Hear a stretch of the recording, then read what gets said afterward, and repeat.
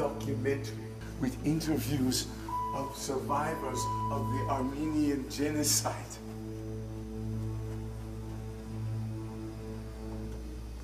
Why do you teach that shit? It only angers people. People should be angry. Well, it didn't happen the way they say. It's clearly a propaganda against the Turks. It's all in here, my friend. Hey, come on. You know better. Everyone can do a movie from their own point of view.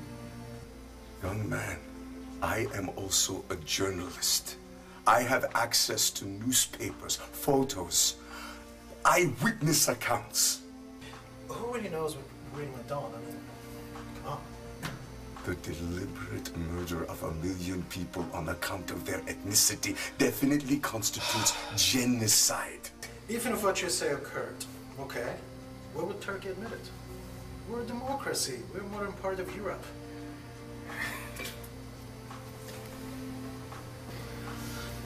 Let me ask you something. Are you familiar with the Article 301, Turkish Penal Code? The ban on insulting Turkishness? Essentially a gag on free speech? Not true. It prevents the slander of the Turkish nation.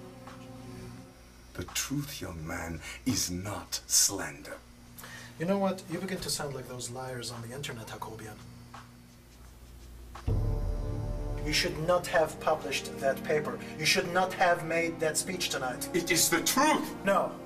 It's disrespectful. It's an insult against my country. But Turkey is still a democracy. Yeah. We are. We voted. And me and my brothers, we decided to kill you. No! Shh! Don't move. This is crazy. Have you even read my paper? What for? Even if what you wrote was true. Who wants to admit that? I mean, we don't want the world to look at us the way I look at Germany. Germany has faced its past. There are monuments everywhere. They're textbooks, for God's sake. Great. Who wants to be reminded of that? So they will remember their terrible mistake. This was 1915, ancient history. Look at what's happening in Darfur. That is today. This issue is timeless. It's only been 60 years since the Holocaust, 90 years since the Armenians. It was civil war. Bullshit. The Ottoman Pashas planned the genocide. Enver, Jamal, Talat, I could name the guilty all night. Oh, you forget the Turks massacred by the Armenians. Yes, my brother. Listen to me. I love my country as much as you do, but why can't it admit its crimes? War is a terrible thing. Who wants to be reminded of that? You should have kept your mouth shut. Recognition, young man, would be the first step in healing old wounds. Turkey is not rich like the others. We cannot afford to pay the so-called victims for what you say happened. Armenia is the past. Turkey is the present. For every Turk that lives in that, every displaced Armenian knows it is our land. Nothing but lies. Treacherous lies.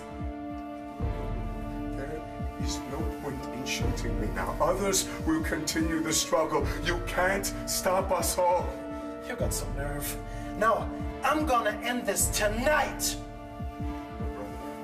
You are no murderer. You're just afraid of the truth.